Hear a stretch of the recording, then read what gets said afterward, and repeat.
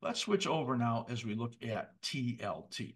So when I do my analysis, I always open up this type of a grid. This has the weekly on the left and the daily on the right. What I want to look at are the cycle rhythms and the momentum conditions in the market. So the first thing I'm going to look at is what are the longer term dominant forces? And that's on the weekly chart. This is really a very interesting one because you could see the cycle brackets on the bottom.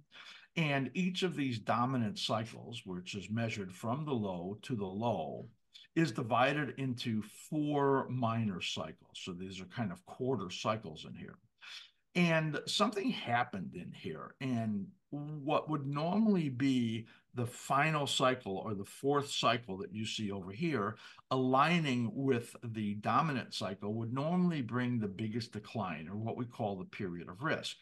However, as this moved up, and this is our momentum indicator right over here, you see that green arrow pointing to the upturn in the reversal scout, that would normally move up and then it would turn down again pretty soon and you get this big sell-off potentially in here. But it lengthened in time and moved up through the 78.6% resistance, and that told me that something was changing, that the energies which have been around for many years with very good alignments now were shifting. And so I have this note in here that the cycle is shifting for our members there, and it moves back one full minor cycle. That means that the dominant forces really ended right over here. And that's why you see that shifted cycle with the dots right there. What that sets up, and I'll just look a little closer in here, is a condition where the dominant resistances were met and it failed. The momentum turned down here with our reversal scout, and that told me we're in a corrective phase.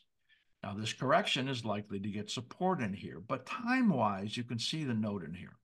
Synced troughs end in March or April, so that our users know that the daily chart show that there are lows or potential declines into the end of March or the end of April. That tells me that this declining phase is likely to last that long, and then it tells me that this daily chart in here is likely to have not only a decline right over here, but also a rally and then probably another decline over there. So I have this noted as sell pending. In the meantime, you could see the very nice cycle rhythms right in here, where the lows are showing up where they should right here and projecting out in time to the ideal trough here at the end of February. Or if I highlight this, right here towards the end of March or the beginning of April. So that says that when it gets up into this area, it's a sell zone, and that's why it's marked sell zone. So this is a short as far as I'm concerned. And remember, I said that I thought yields would get up in the 10 years to 4.4 to 4.53%. This is in line with that of a decline coming right over here. So this is the short-term decline I'm looking for. I think it's shortable now. You could see the momentum here on the slim ribbon where it is facing to the downside. That turns these bars red. And you can see in here the slim ribbon PO is red. You can see when it was green and it gave you all these resumption arrows right there, the market was just in solid upward move, and the slim ribbon often gives support. Now you can see the slim ribbon giving the resistance right over there, and in a declining mode, in a declining phase, as we call it right over here, rising phase, peaking phase, declining phase, and then the bottoming phase.